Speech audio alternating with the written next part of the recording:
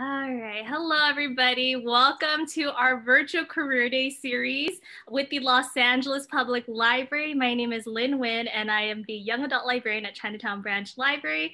Today, I'm here with my co-host, Jessica Levy. You'll see her out there in the window waving. We are so excited to have you here because we are celebrating National Library Week, and we're highlighting some really amazing staff here at the Los Angeles Public Library.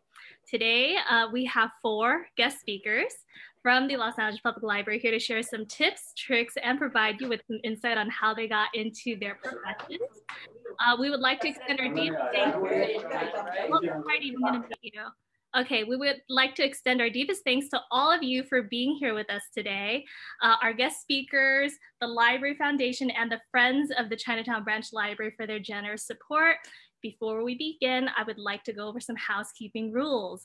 Your microphones are already muted. So if you are here as a participant, please keep your microphones muted. At the very end, if you do have questions, you can type that into the chat box and our awesome team, Rosalind here, will ask the question for you, or you can raise your hand and we'll be able to unmute you so you can ask the question live to our guest speakers. All right.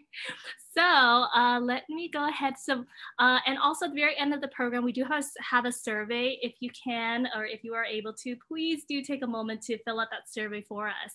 We'll be linking that in the chat box. So with that being said, I would like all of you to open up your chat box. All right. Ooh, yes. All right, hi friends. Okay, so your chat box. The question for today is, what do you think people at the library do? What do you think people at the library do? So you can type that into the chat box. All right, we have people here that say they get their homework done. What do you think what do you think library workers do at the library? Yeah, you see, read all day, provide resources to the public, keep reading materials updated. These are all really, really wonderful. Organize books, talking all day. We do definitely talk all day. Everybody here is so smart. Everybody has so many great suggestions. Organizing community events, yes, that's a big one. And organizing community activities, we definitely do a lot of that. So I'm gonna go ahead and begin our interview here. Let me go ahead and pull that into the new window. All right, so I'm gonna introduce you guys to all of our guest speakers that we have here with us today. The first person we have here is Ednita Kelly. Ednita Kelly started her career in libraries as a summer reading club teen volunteer in 1996, which led to a job as a library page, followed by library aide for the Iacoboni Library in Lakewood, California. It didn't take long before she fell in love with the idea of choosing librarian as her career.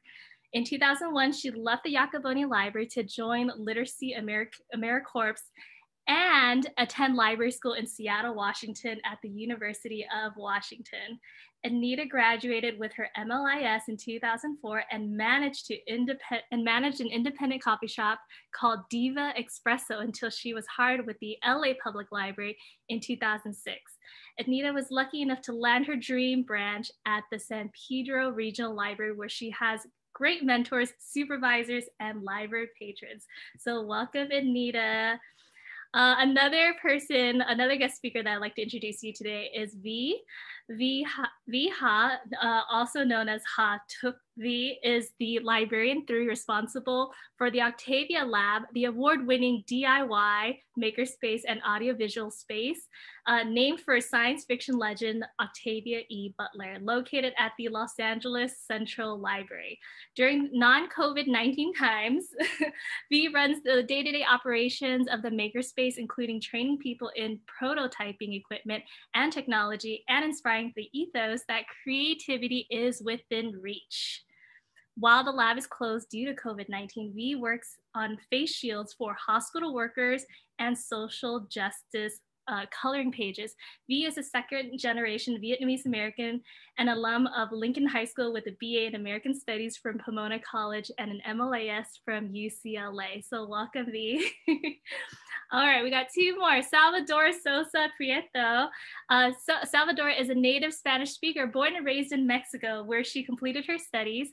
After a career in computer administration, she moved to LA in 2017, where she began a new chapter at the Robertson branch of the Los Angeles Public Library. She was hired through the Targeted Local Hire program in 2020 and became a full-time fledged administrative clerk with the library. Woo, go Salvador.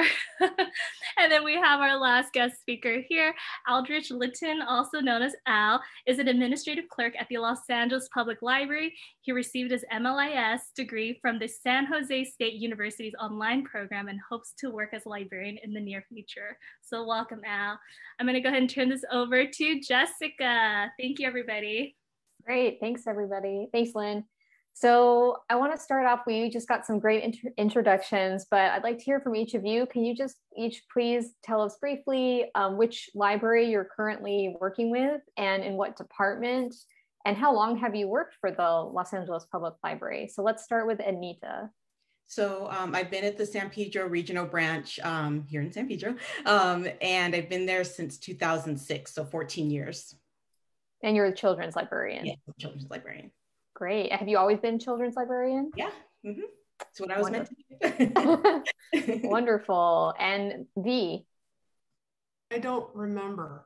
So I started out as a computer aide in the Chinatown branch, and then I went into library school as a computer aide, worked as a administrative clerk at the El Sereno branch, promoted there to become a teen librarian over at Lincoln Heights, came to Teenscape, did a lot of collection development work there, picking comic books, graphic novels for teens, and then coming to the Octavia Lab to run the makerspace. So there's a lot to talk about. Wonderful, thank you. How about Al? So I am an admin clerk at the Art and Music Department at Central Library. I started as an MC at the Robertson branch, and I was doing like 15 hours per week, which is like barely making ends meet. I was struggling for a long time, actually. But yeah, I'm an admin clerk now, hoping to be a librarian soon. Congratulations on completing your MLIS. Thank you. And Salvadora. Hello, everyone. I've been an administrative clerk at the Robertson Branch Library for almost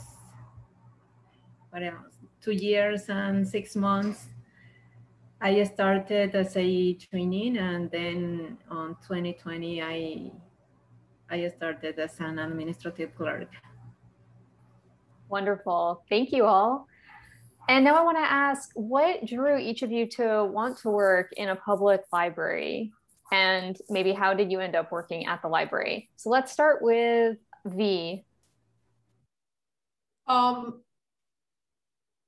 I ended up doing it because as a computer aide, there was a scholarship program to pay to get you into library school with the Urban Library Council. And I think also there was a Spectrum Scholarship. As a person of color, we need people of color to come into librarianship. And so with those two scholarships, I ended up becoming a librarian and just pretty much stayed at LAPL. Gotcha. Al, how about you? Yeah, I kind of fell into it. I had just graduated from college. I needed a job. My brother and sister both worked for the library, and they're like, hey, I think they're hiring for MCs. You should check it out, whatever. But it was the first job that I actually loved. I've had many jobs. And that was the first one where I was like, oh, I can see myself doing this for a while. But actually shortly after I started as an MC, as a messenger clerk, the examination for the administrative clerk was being offered. So I took that exam, which is like this arduous 2 hour long. It's you're asked math questions, vocabulary, a ton of stuff. It's actually much more difficult to, I think, take the administrative clerk exam than it is to interview to be a librarian. Like that is so much easier compared to that. But yeah, I don't know. Did I answer the question? I can't remember. Yes, and I have another question for you. So you already went through one hurdle, the first hurdle going from MC to administrative clerk, and maybe we can clarify what that means to our audience because they may not know all the intricacies of what the different jobs are. Yeah. And what made you decide to pursue the MLIS to become a librarian? Yeah, so like a messenger clerk, you have different tasks. I think it kind of varies a little bit from branch to branch. And even at the central library, they're all a little bit different, but you're generally shelving books. That's like your main task. You have less hours. At maximum, you can work 20 hours per week. So it's really great for teens, for anyone who's just trying to get like their foot in the door and kind of start getting familiarized with like library system and how it works and like the day-to-day operations. An administrative clerk has a lot more tasks. You're working 40 hours per week, so it's a full-time job. You are dealing with the public a lot. You are stationed at the desk where people come to check out books or sign up for library cards or pay their fines. And you also do like various other tasks inside the office, like processing books, mending books, and also helping librarians with their own programs and their own projects. What inspired me to pursue my MLIS degree was, again, this was like the first job that I actually enjoyed doing. And like the reference desk, which is where the librarians are stationed, was like right across from where I was. And I was like, I can definitely do that job. Like they're having a great time and I can definitely do that. And I'll be here at least 2 or 3 years more. So I decided, well, I'll just start my MLIS degree while I'm here since I'm already doing the work. And hopefully, after that time, I'll be able to be a librarian. Yeah, that's pretty much how it worked. Wow, thank you for sharing all of that information. So again, there are 2 types of clerks in the library, the messenger clerk, or we call them MC, or administrative clerks, or ACs. So the MCs typically focus on shelving. That's the primary role, but they can also assist with things like answering phones and helping out, checking out books for patrons. And then the administrative clerks are, as Al said, the people you usually see up at a desk when you go to check out books. And okay, so thank you, Al, for clarifying all that. And now, Ednita, what about you? What drew you to the library? Well, volunteering at the library was on a suggestion from my mom, because I used to work at a sporting goods store in the mall, and I would get my paycheck and I'd spend it as soon as I cashed it at the mall. And so she's like, work in the library because then you can't buy books. I love to read, but she's like, then you can't buy books. So I did. I went to go volunteer in the library and then got a job there. But the reason why I decided to become a librarian is because I'm kind of nosy. And I realized that the public library is a place where you can see people at all like stages of their life. And so I figured if I worked in a library branch for like 30 years, I could see who these little cute toddlers become. And that idea just like really intrigued me. And so my background, my BA was in anthropology. And so I love that aspect of it, of like people watching. And so that's actually why I became a librarian, not because I love to read, even though I do. And also because I love to help people. I wanted to like have some kind of impact on shaping who these little kids become, because that's important to me. So that's why I became a librarian. And then as far as pursuing my MLIS, I went to library school, frankly, because I couldn't work my way up to becoming a librarian. I had to get a library degree in order to become one, because I would have happily worked at the library for 10, 20 years. Well, maybe not 20 years, but maybe 10 years to work my way up to librarian. But that wasn't possible. So I got my degree. Thank you. And Salvadora, what brought you to the library? She's muted. You can unmute yourself.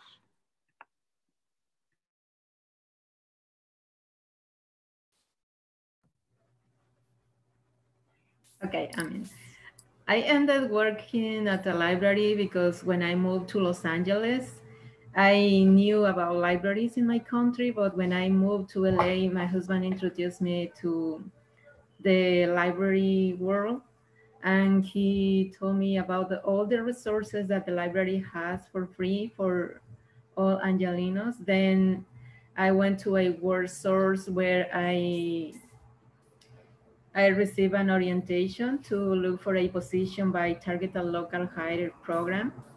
And I applied for it, and then I got hired for the library department. It was pretty much why I am at the library, but that was something that I was looking for, to work at the library. Got it. Thank you very much. Okay. Yeah. So I think we'd like to hear a little bit about what each of you experience in your day-to-day activities, and maybe what, if not projects or other work that you do that really inspires you in your job. And it can be from during the pandemic or prior to that, when we were in what's more traditionally recognized as public library work. So I'd love to hear from each of you if you want to share what it is that you've been working on that you really enjoy. So Salvador, is it too soon? Are you ready? Yes, I'm ready. Well, what is the question? What projects, are there any projects that you've been working on this year or prior to the pandemic is fine too? Any projects that you have worked on that you've really enjoyed, that you found meaningful, that you want to share with us? Sure. Since the pandemic started, my duties changed a little bit because I was working from home, and I started working in the social media project. I've been part of it, creating posts and posting on Instagram and on Facebook.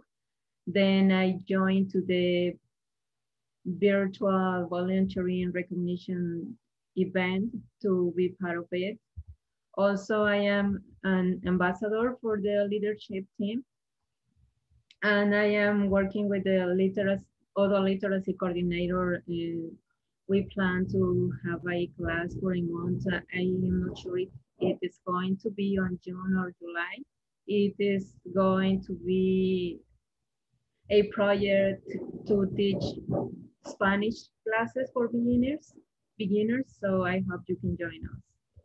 So that's great. Is it, Salvador, a literacy project?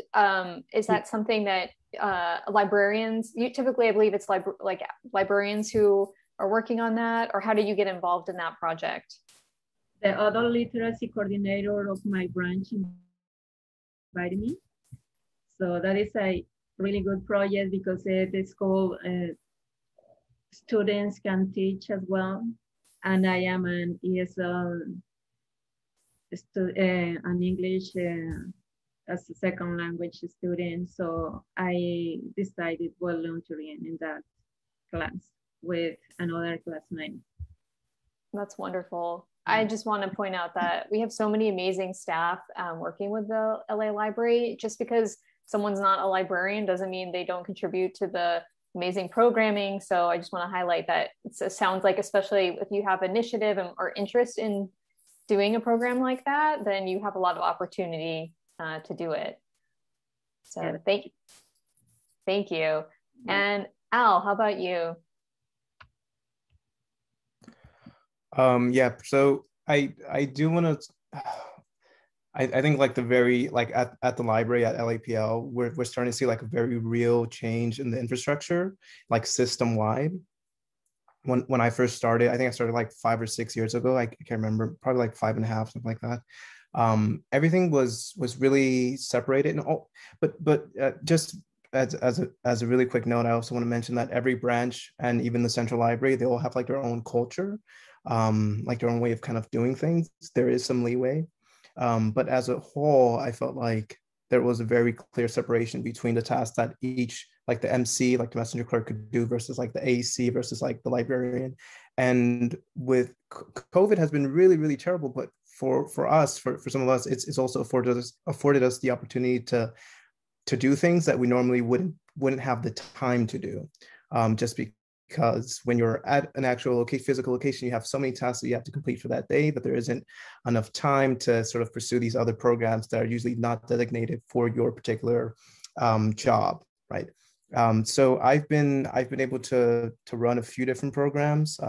I've been running a bi-monthly film discussion with 2 librarians, which before we just wouldn't have time to do. I'm also running like a weekly art program. It's kind of like studio art hours or whatever. And we've had like, I feel like really great success. And I measure that by the number of people who are patrons versus like the number of people who are participating, who are other like library workers and stuff. I'm excited that I'm able to do all these things. I'm also like Salvador, helping work with our, like, I'm in charge of like the social media stuff for our department.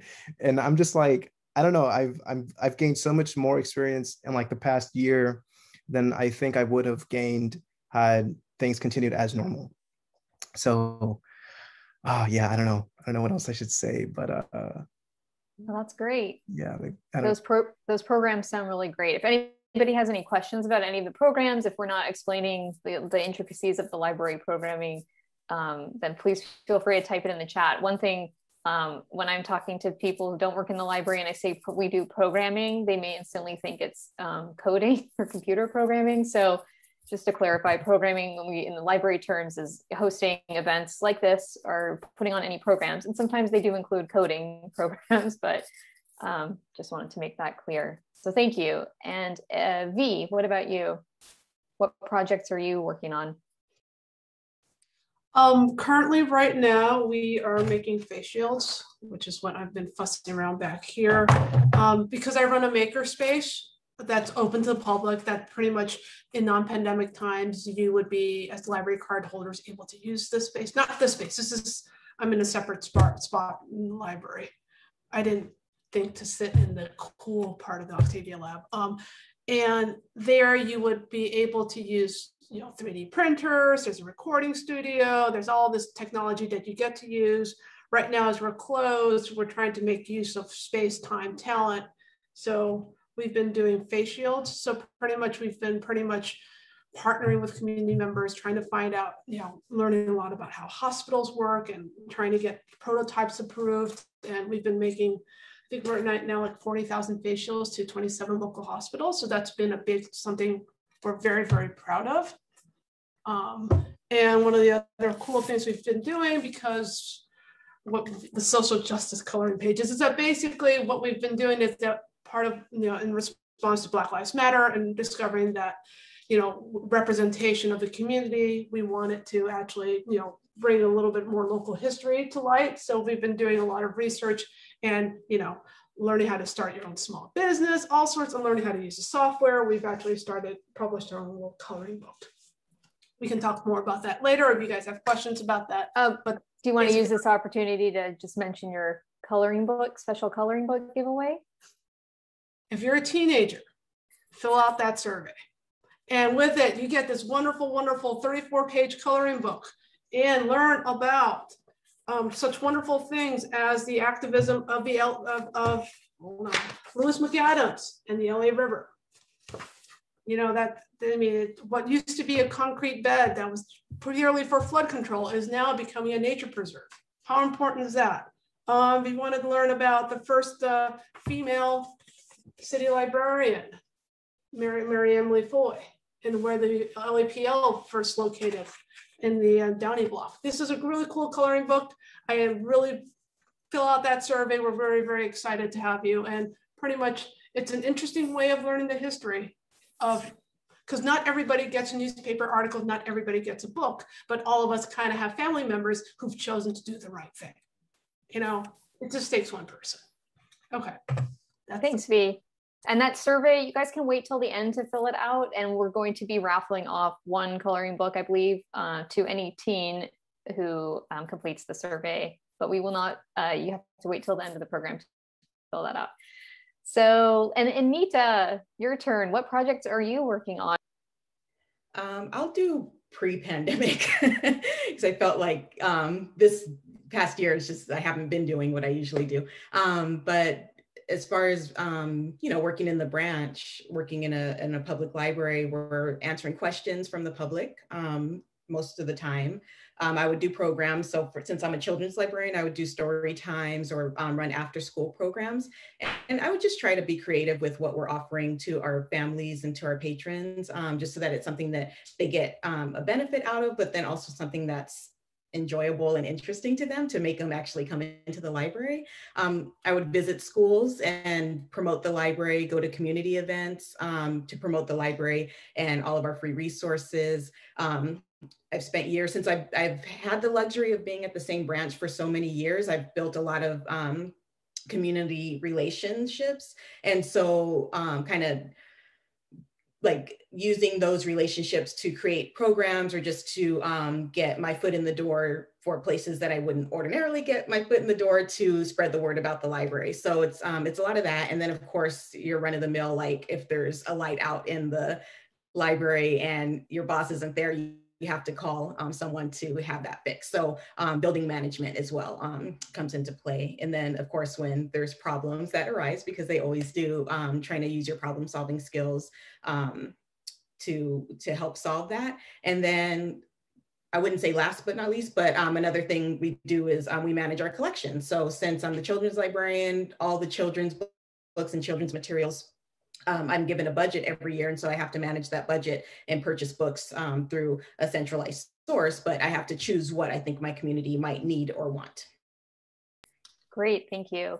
And now a question for each of you. What would you say have been some of the most rewarding aspects to your job, whether that's been a patron interaction or a project that you have worked on? So anyone who wants to start, I'll open that one up.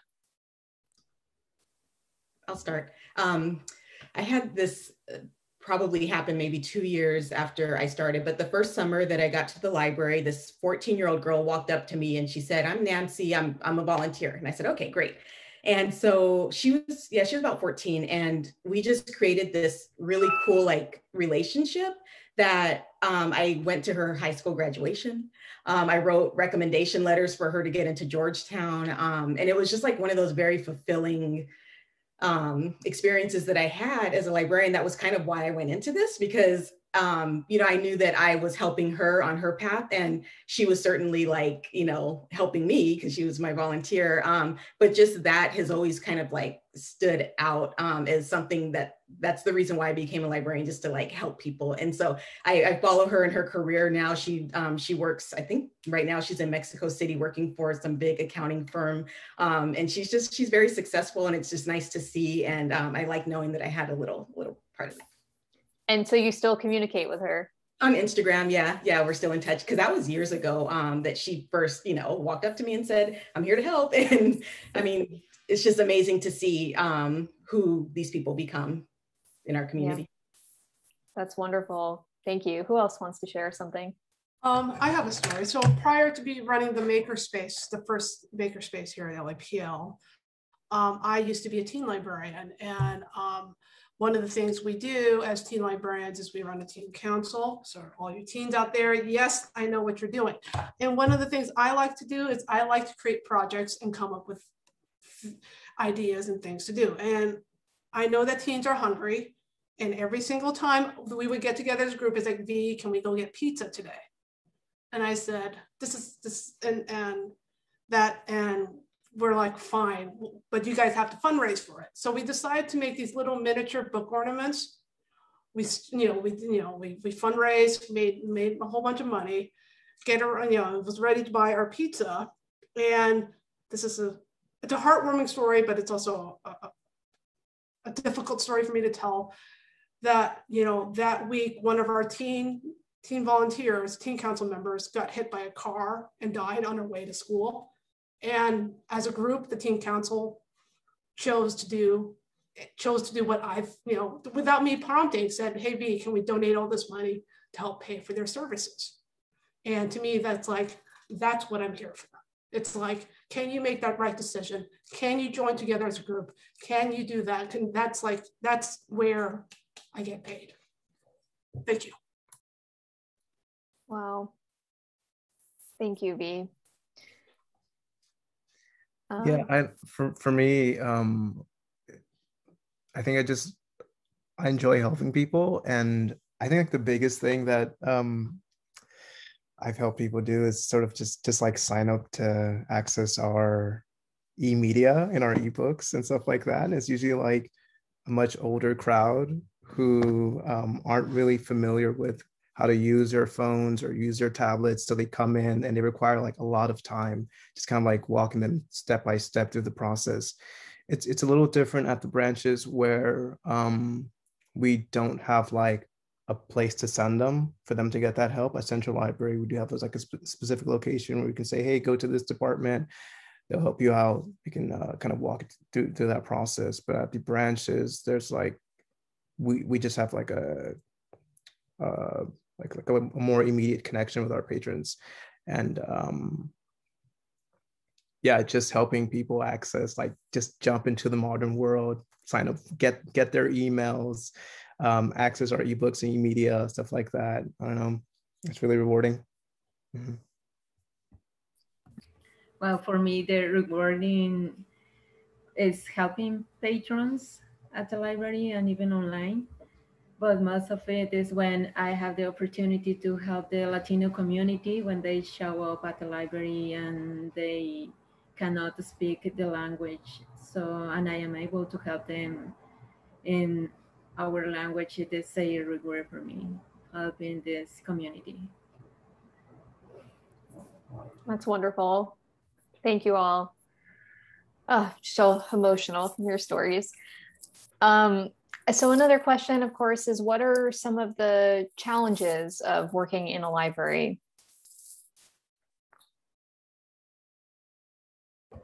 As I mentioned right now, is for me, it was the language when I started working at the library, because it wasn't easy for me when I started my career path, because even when I had all the knowledge to do my work or my duties, it wasn't easy for me to understand the culture, and because I was moving or coming from another country where everything was different.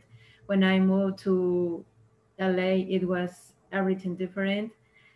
But despite that, I overcome and I am here. So I'm still learning and I am happy to be here. Yay. And Salvador, I know for you, you mentioned privately that you found a very supportive work environment when you first started with the library. Do you want to talk more about that? What stood out to you? Sure. When I look for this opportunity to work at the library or to work for the city of LA, it was through a word source. And they helped me to enroll me in this targeted local hire program. And they saw my curriculum and they recommended me to apply for a job in the city as an administrative clerk. And I accepted it. Then I was hired by the library department, and the staff was really helpful with me when the process was. They gave me a very warm welcome. Then they sent me to the branch that I had to do my training. It was a probation period for 6 months. I started at the Robertson branch, and people over there, my coworkers, all the staff was very nice and very helpful with me, especially Al. I didn't know that we were in this program today together, but when I knew that, I said, oh my God, I have to highlight this, because he was so helpful with me, not just with my duties, but he was very helpful with me in the language. He speaks Spanish and he was all the time giving me advices on how to, or what to do to understand my duties. So thank you so much for it. And that is pretty much all. Oh my gosh, I'm getting so emotional again that I almost forgot the question was about challenges, not rewards, because that was just really beautiful. So maybe Al, I'm gonna pop it over to you. Oh, that was so sweet, Salvador. Thank you. Oh man. Challenges. I think the biggest challenge is just we're working with the public every day, and everyone you can think of comes into the library, every class, every race.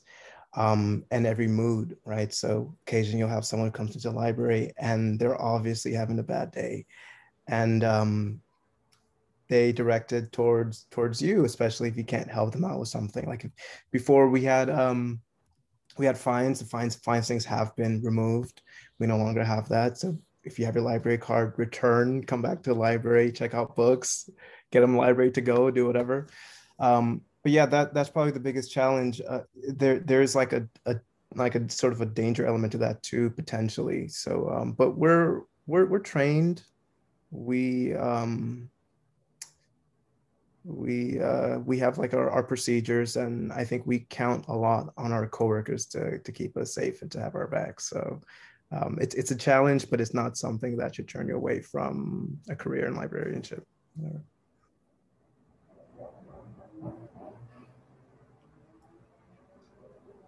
I'll go next.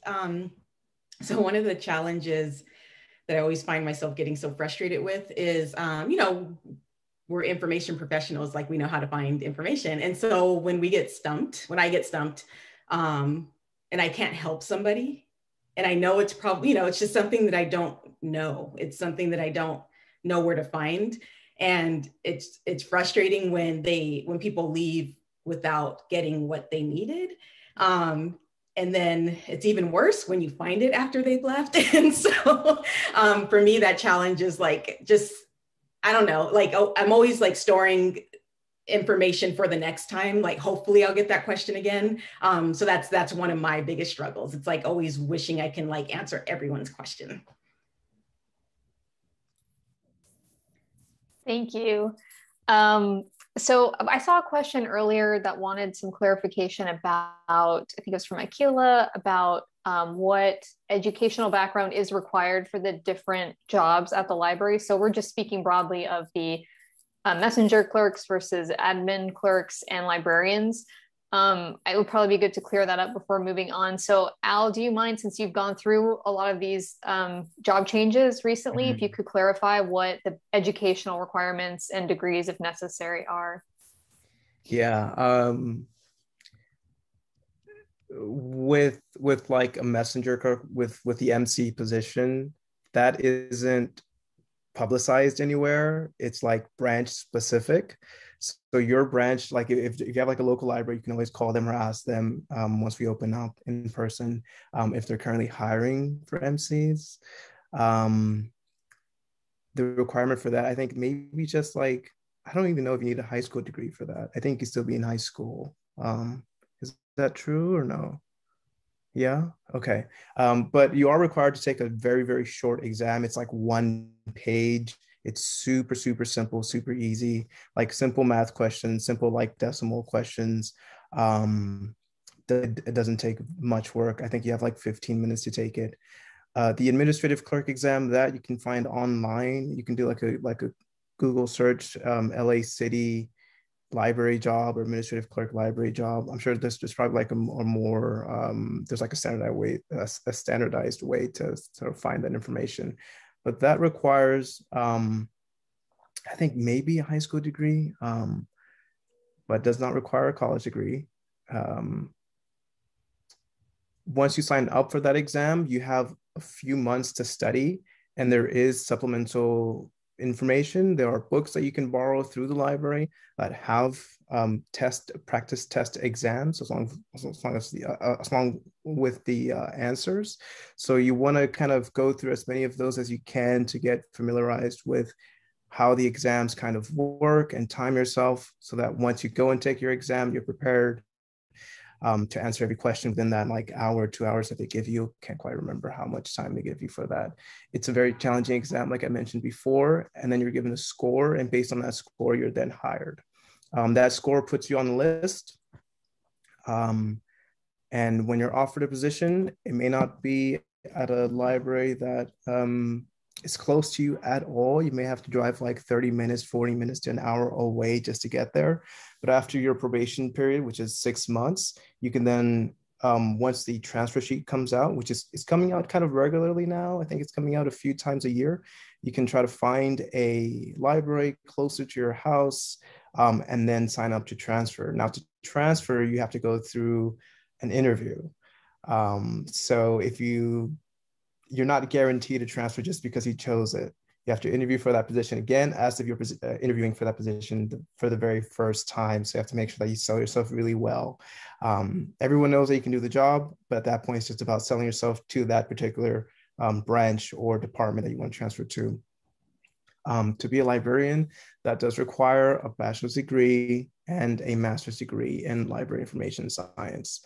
Once you acquire that degree, you go online, same process. You sign up you sign the application online, and I think shortly after that, you are interviewed. Actually, I think part of the application process is to write an essay, like a short essay. I think it was like maybe 2-3 paragraphs, something like that. It was super short. It's not too difficult. If you're used to writing, it shouldn't take too long. That's not really the hard part. The hard part is the interview. During the interview process, you're asked a lot of questions that perhaps seem like, I think the questions are geared towards sort of like,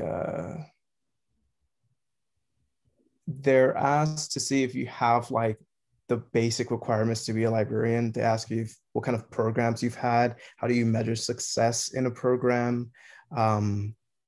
That it's basically like an interview with asking for your experience.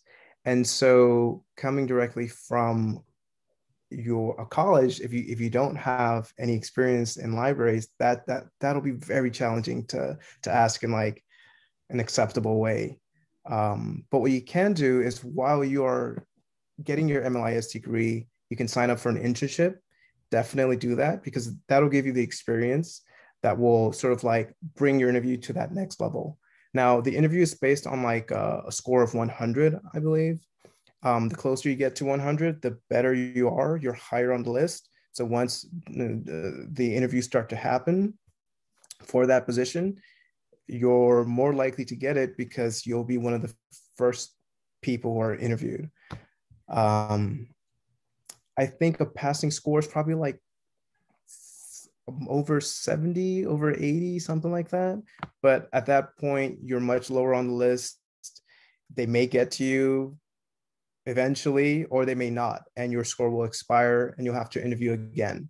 That's kind of the process that I'm going through at the moment. My last interview, I think I got like a 94 or something like that, 95, which isn't very high. It seems high, but it's not. But there was actually a hiring freeze because of COVID. So last summer, I was expecting to interview for that position, and I didn't get it. So now my score has expired. I'm applying again next week, I believe. And then I'm just going to restart that entire process. I'm going to interview again. I'm going to get a new score. And then that's just that's just for your placement score. And then eventually you have to interview for a particular branch or department, and that comes later. So the whole process takes a very, very long time. Thank you. And good luck, Al, on your next interview process. Thank you for sharing all of those details. They change, sometimes the requirements change, but one thing to be clear, for the administrative clerk positions and the librarian positions through the city, if you go to the Los Angeles City employment website, that's when you'll usually see the jobs. That's where you'll see the jobs that are available. And it is a lengthy process because it's a civil service exam, and which comes with a lot of good benefits once you get that job. But so you do have to go through a fair number of steps in order to get there, including the written exam and an interview process. Okay, I know we're running out of time, and this kind of leads me to the next question, which is, what are the opportunities? I mean, you've kind of exhibited to us, Al, that and V as well, that and actually all of you have shown that you can move up within the Los Angeles Public Library. Are there any other examples of job growth, other opportunities that the city of LA has offered you in the time that you've been an employee?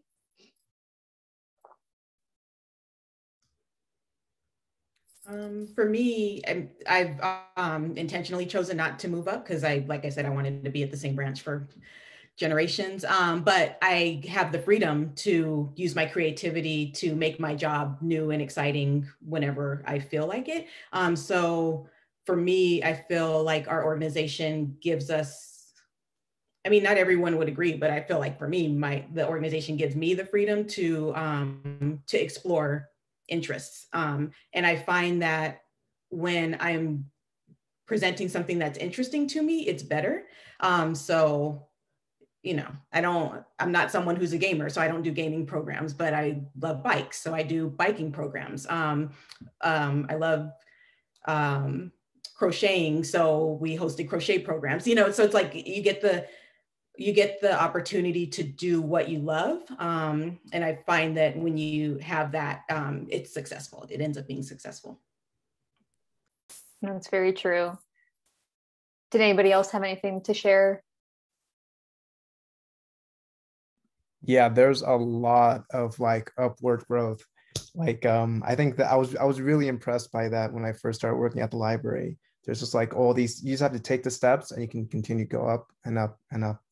And you can also, like if you're an administrative clerk, you don't have to remain with the library. You can go to a different department, a different not department, but like a different a different city department or even department. DWP. Yeah, DWP, Mm-hmm. Right. There's like so many different options when you're an administrative clerk. You can also be an LA, which is like a librarian assistant. It does not require a master's in library science. And you have like tasks that kind of blend in between both. And you're also, as a librarian assistant, in charge of like administering tasks for the administrative clerks and messenger clerks. But it kind of varies from branch to branch. V? Sorry. Oh, did you want to say something? Or no? Okay, no. I was just going to say, yeah. So Al had mentioned transfer sheets. So once you're already working within the library and you've passed your probation period, then there's a lot of opportunities for internal transfers. So like Ednita is saying, if you're not necessarily someone who you've seen all the positions, you don't necessarily want to move directly up the vertical ladder, you can also move laterally and try out different jobs. So for instance, like I'm a YA librarian now, but I used to be a children's librarian. And I think it's really great that you have the opportunity in such a large system to try out different roles, and you know, it keeps things fresh. And then, yeah, I don't know if anyone else has anything to add, or Lynn, if you wanted to add anything. I was just, you know, I'm trying to read the post here about different library jobs, but yeah, if anybody wants to like look for library jobs, like subscribe to your Indeed, you know, you can put library, and then you'll get emails every week about different library jobs, like within 5 miles or 10 miles or even 30 miles from your home or zip code. Show you that. Yeah, and also if you're definitely interested in becoming a librarian, if your end goal is librarian, I think a lot of us talked about it. Volunteer at a library, get your foot in the door, get the necessary experience, because apparently it's not the degree that gets you the job. It's also the connections and who you know. So yeah, and so definitely it's your internship matters. Basically, networking, all that kind of like joining these CLA, California Library Association, joining American Library Association, and meeting people and meeting organizations that way. Thanks, V. So before we go into the Q&A with the audience, I just want to throw out a kind of a fun question to debunk any myths out there. Since working in a library, are there any stereotypes of librarians or library workers that you would say, you know, that's definitely not true? Something we're information professionals, so we want you guys to have accurate information. Is there anything, this is your chance to debunk what it is to be a librarian or to work in a library. Does anybody have anything? I see some smiles. Well, I'll say one thing that is true. I love shushing people. I just do. I'm sorry. I love telling people to be quiet. Okay, maybe Ednita is not our best representative on this front, but fair enough. It's a lot of technology. if you don't like computers and you don't like helping, definitely the helping people part, but if you don't like computers or you don't like databases or you don't like dealing with spreadsheets and that stuff, becoming a librarian is not for you. It's a lot of interfacing with like Google on steroids, I guess is my best answer for you. It's a lot of that. Thank you. Yeah, and I would like to share with you that your customer service skills have to be good. You have to be good at it, because if you are not good at it, don't think of being or in working at the library, because working at the library, you need soft skills to work there. Yeah, you wear many shoes. You're like a psychologist, a historian, liaison. You and really what you're providing is a service. Like we've expanded our services where like you can come to the library and sign up to get your high school degree, or you can get help with immigration services. It's no longer just like, oh, here's the book, you're good to go. We field a ton of questions and we talk to a lot of people. So yeah. Thanks, you guys. I know we just barely tackled the tip of librarianship and library work in general, but you guys did a great job kind of giving an overview and sharing your own experiences. So first of all, thank you so much for doing this. And I think we do have some questions from the audience. So I'm going to turn it over to Rosalind. Are you there? Okay, Rosalind is also, and Lynn would probably do a better job introducing her, but she's one of the amazing volunteers at the Chinatown Branch Library. So she does have her foot in the door and has been getting real experience working in the public library. So welcome, Rosalind. And if you see the questions, feel free to start reading and addressing them.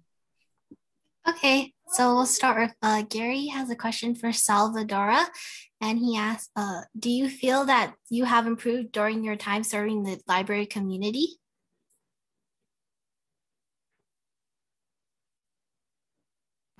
Yes, I think I've been improving my language skills, but also my soft skills, and working at the library, I think that made me a better person.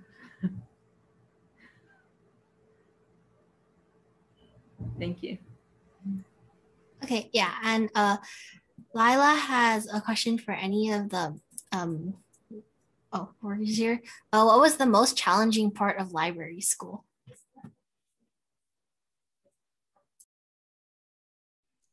I think that would be a great question for Al, since Al just finished. Yeah, I just finished. Yeah, I finished not too long ago.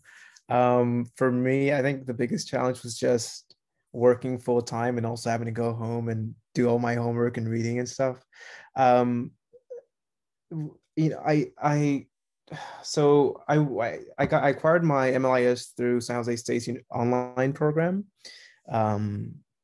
which has like its own sort of it feels like menial tasks to like justify like giving out the degree to people who go through that program. A lot of it is it's just busy work. It's not too challenging, but it does require that you stay on time, you complete your tasks, and that you interact with the rest of your classmates. I think probably the most challenging thing is that it's time consuming. But if you were able to acquire your bachelor's degree, it's not like getting a chemical engineering master's or something. Okay, so it's not that challenging. It just requires a lot of time, and some classes are really, really great. But then like with every degree, you'll have classes that just feel like they're just there to sort of take your time and not really offer much in return. But it's just like with anything else. Yeah. Ednita. I'll say it was easy. Easy in the end. I realized how easy it was compared to other master's programs probably, but I've always struggled with writing. So the writing was very hard for me. And the group projects were very challenging and the public speaking was very challenging. However, I'm glad that I had that challenge because our job consists of that so much. So working in groups, public speaking, like I'm no longer afraid to speak in front of people at all. Like I don't have nervous, panic attacks calling my dad going, how do I do this? So for me, I felt like that challenge did prepare me for the profession. So I'm glad I didn't give up. I think librarianship is not just reading books all the time. I think one of the things you have to do when you step back is I talked about the technology that's required, but you also have to realize it's really learning about how to organize things and seeing that how you organize things and how books get cataloged or how books get put away is it's different from what a bookstore does. It's like we're trying to make it so that any person can find whatever they need if they just ask the right question. And that's a huge philosophical cuts to the chase. We believe in that if you have a question or you have an information need, we should be able to find it. And that only really, really works if we actually have a systematic way of organizing information. So if you think about looking for a book that is about forest and putting in new oak trees in a forest in Tennessee, how are we gonna find that book? You can try to Google all those terms, but there's smarter ways to organize these things, and that's basically what you're learning in librarianship. And that same sort of skill set becomes very useful if you're interested in using UX. What is UX? What's the English word for UX? How to organize websites to the information, that stuff. User experience, thank you. I'm future V might go into UX. That's what I'm saying. It's but it's about, giving people access to information and how wonderful it is to be able to have it so that people are able to do so. Thank you. Just to add on to V and back to Al about what the experience of the library school programs are like. If you go to UCLA, for instance, it is more theoretical, kind of what V is speaking to. So you do go into a lot more theory. There's a lot of writing. Although I did my program about a decade ago, I would not say it was super easy. It did require being there in person, so it wouldn't have been possible to work full-time in the library, say, as a clerk while you're going to school. But it was challenging and rewarding, but it was definitely not easy. And you do have to do if not a thesis, then a final project where you still defend it to a panel of professors, and they will tear you down and you'll feel like, why did I do this? I want to just help the public. Why did you have to rip me to shreds? But at least you get a second chance if that happens to you. And yes, it did happen to me. So, but it's worth it. Okay, yeah, those are great answers. Okay, so our next question will be, who inputs and QCs the data on the LAPI website? When you purchase books or DVDs, who uploads the necessary data for the patrons? Ooh, this is a tough one. Do you know the answer? I know the answer. Services? I know. Are we being graded? I know. Who is asking me? Rosalind, do you really want a serious answer? Because I can answer that question. It's just Go ahead. I think you should. Okay, so remember I was not always running a makerspace. So I was also previously a book selector so I was back when I was working with teen services, I was a book selector for graphic novels, for teen graphic novels and comic books and stuff. So what happens in, how many minutes do I have to explain this? You want me 2 minutes? Give me 2 minutes. Okay, all right. So basically, there are 3 ways in which a book gets listed in there. Okay, 1, patron suggestions. That's you guys telling us what it is you want. Number 2, book reviews. So let's say you have, you get a book review inside the New York Times. We also have proprietary magazines such as Publishers Weekly or school library journals. We read those things, we pull those ideas out, we put those listed. And the third thing is the person who's doing the selecting, what research that persons do in order to select the books. So you get this, you get the selection list. Then you get the librarian who looks at the selection list, picks out which ones, like at LAPL, we have librarians who pick out those books, okay? As they get, so that's that. So then as the books get selected, there are librarians, they're called catalogers. Remember when I said that how information gets organized?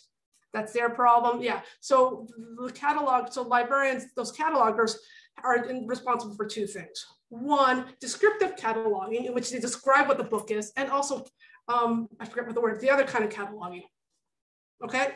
And basically, they put that information up. There's a huge database that ties it all together, and that's how it happens. I think I did that. That was great. Oh, yeah, yeah. That was wonderful. And I love catalogers. I would have been a cataloger if I wasn't a teen librarian. All right, go ahead. That was my most challenging class, was cataloging. That's why I'm like, yes, it's their problem. Go ahead, Rosalind. Thank you. Yeah, yes, thank you. So the next question is, heavy metal and libraries is a rare combination for many patrons. Is there anything about working for the library that surprised you? No, because we collect books about everything. I mean, that's our job, is to be open to suggestion and open to whatever new trends that happen out there. Has there been anything that, oh, sorry, I was going to also add to that. Has there been anything that surprised you from a physical item that's been returned to a library, like something that a patron left behind that you're comfortable sharing on this? Go ahead. Yeah. A man comes into the library once to return a book that was burned. And he was very friendly. So we're like, well, how'd the book get burned? And he goes, well, I wet it because I took a bath and I was reading the book in the bathtub. So I put it in the microwave to try to dry it off. That was surprising.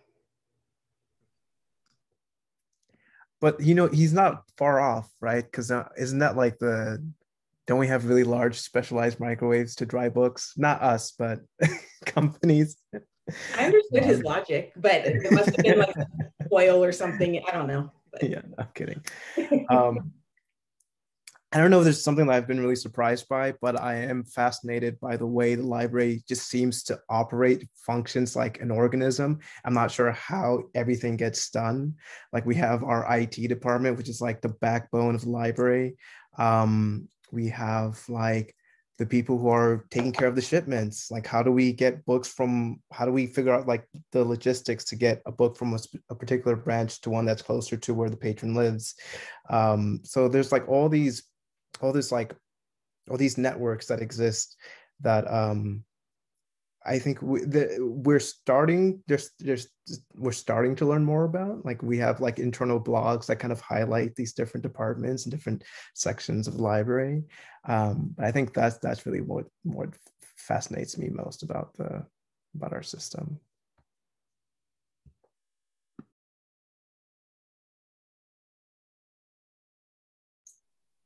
Okay, then. So to move on, the next question is for Ednita. Can you tell us about the Book Bite project? Sure. So in 2014, our library foundation was offering mini grants for ideas. I think they called it ideas mini grants. And so I had the idea to write a grant, which I'd never done before. So that, remember I said writing was not my strong suit, but I had the idea and the passion to write this grant to create a library branded cargo bike or cargo trike to take and give free books to people in the community, specifically to kids at schools and just wherever I found people. And so I was awarded the grant, and we got our first LAPL book bike, and it's been all over the place. It's been in music videos and all over the city of LA at events. We've hosted community bike rides. We've given away tens of thousands of books. It's just like, I feel like it's my major contribution to LAPL, because that was like my one good idea. And I'm like, okay, I'm done. Hope everybody else has good ideas. So yeah, that's the book bike. It's fun. Is there a link or something we can, if for anyone who's interested? I know you've appeared on news shows and things. Yeah, people can see more about it. Google LAPL book bike, or you can check out our Instagram page. I think the Instagram page probably has most of our story as far as through the years what we've been up to. And now there's 3 or 4 LAPL book bikes since that first one. So. Mm-hmm.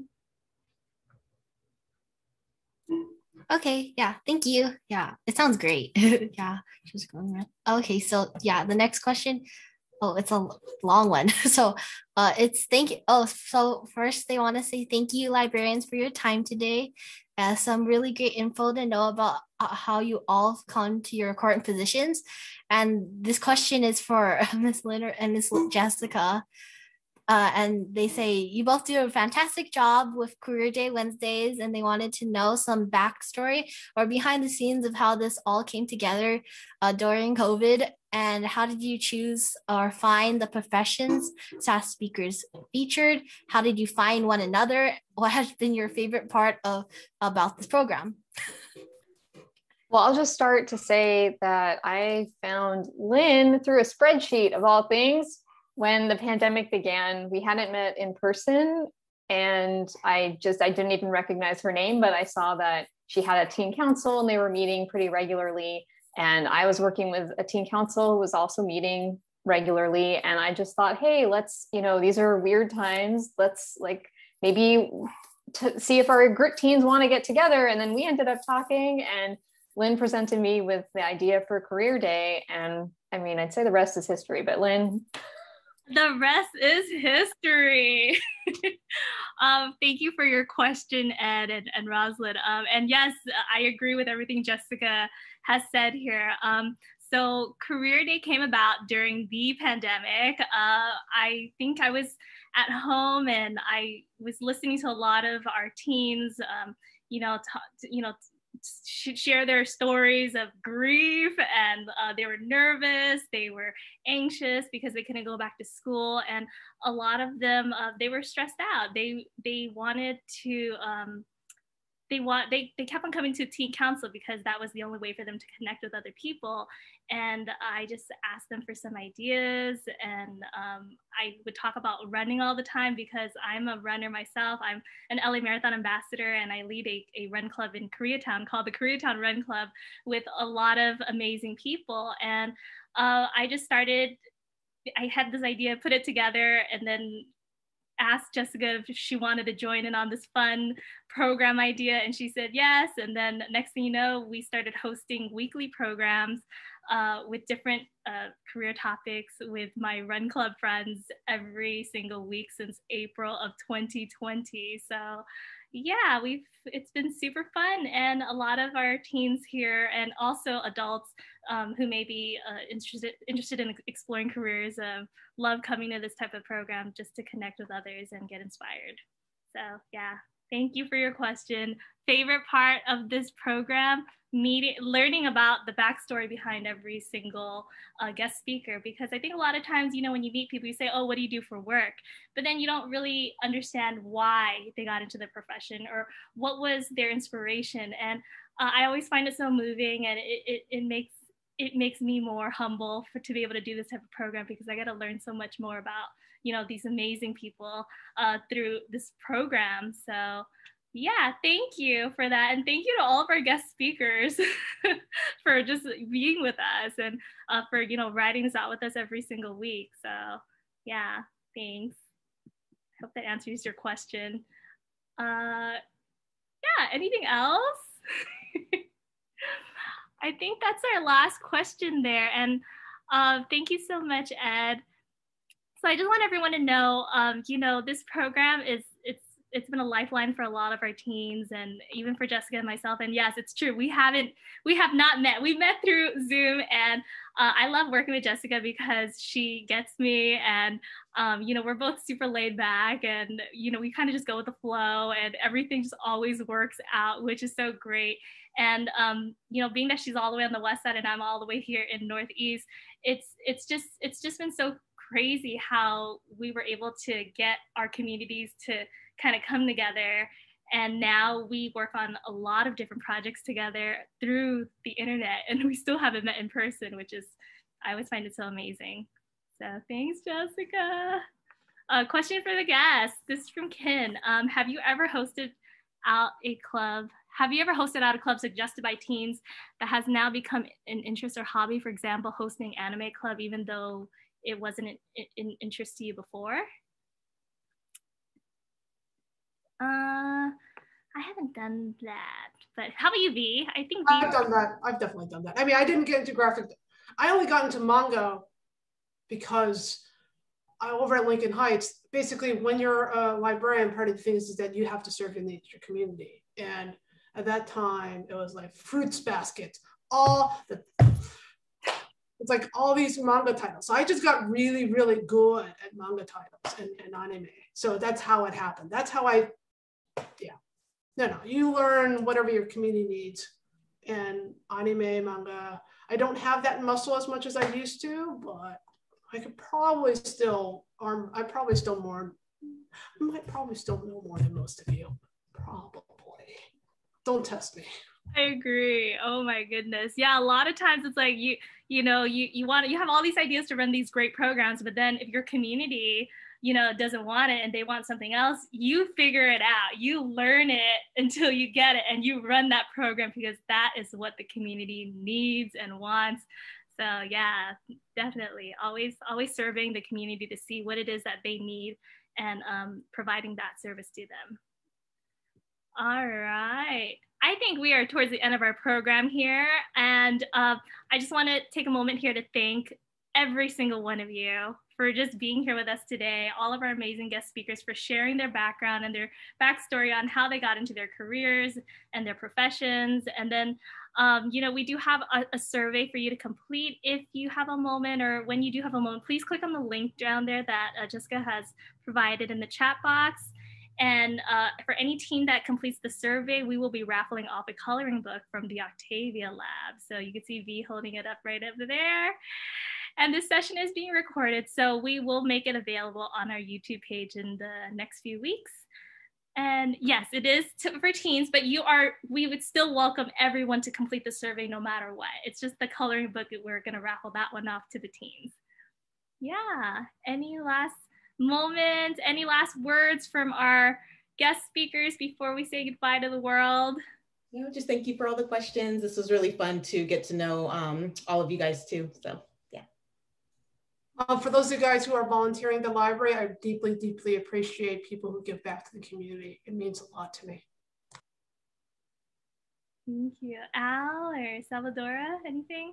Yes, I want to thank you all for having me on here today. And just I want to tell the teams that there is more than one way to get into the library. You are looking for a position to work in. Thank you, Salvadora. Al? Yeah, I think there's actually like a program, right, for teens to get into library. It's like a summer work program. I'm not sure if we're offering it this summer. Yes, they are. They are? Oh, okay, great. Yeah. So if you're looking for a summer job, definitely check in with your local librarians. Thank you. Yeah. Thank you, Al. Thank you so much.